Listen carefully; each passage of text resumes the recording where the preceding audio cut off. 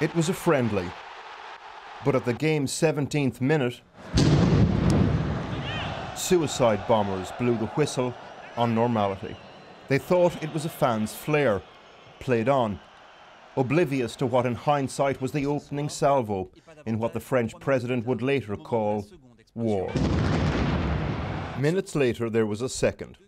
By half-time, President Hollande had been whisked away, and towards the end of the game, it started to dawn. People rushed onto the pitch, huddling together, waiting for information. Then, one of the defining moments of the last 24 hours.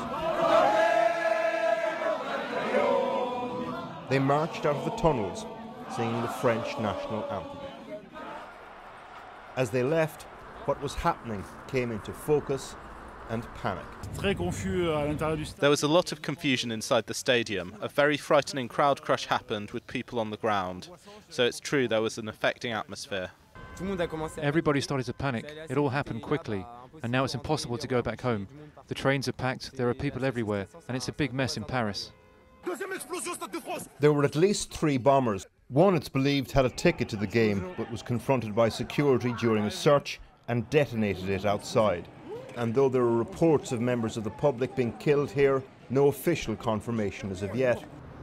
This is the Parisian equivalent to Wembley Way, and some small silver lining.